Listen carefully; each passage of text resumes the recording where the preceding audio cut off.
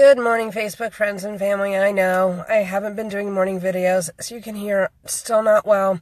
On my way to get some blood work, but I wanted to do a quick video on Thoughts for Thursday since I'm trying to get some consistency. And as always, love your comments and your feedback below. You guys are the ones that help me and motivate me to continue to do this every day. So today is #ambition, #own it.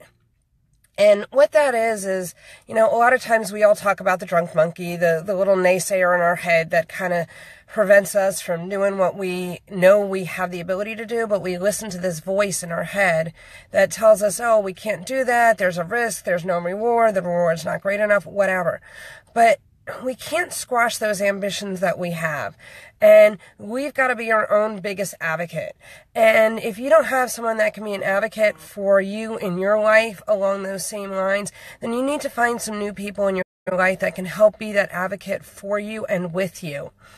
And by doing that, it's only going to help you become the best person you can be. So own your ambition, find those that support you in that ambition, and get rid of those that don't. And with that, that's our Thoughts for Thursday, Fun Fact Friday, and later today, you'll be seeing a video on something fun to do in the area for this weekend.